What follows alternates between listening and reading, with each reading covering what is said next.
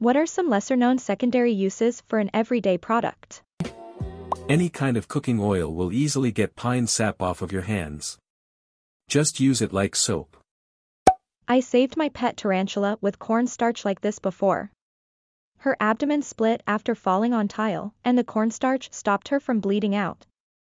Several months later and she's doing great after that almost fatal fall. Cornstarch is a good blood coagulant if you need to stop bleeding. As a mechanic, a flathead screwdriver is a pry bar, package opener, square head, Robertson a screwdriver, hose pick, a punch, test lead, electrical bridge, scraper, chisel, and least importantly, a flathead screwdriver.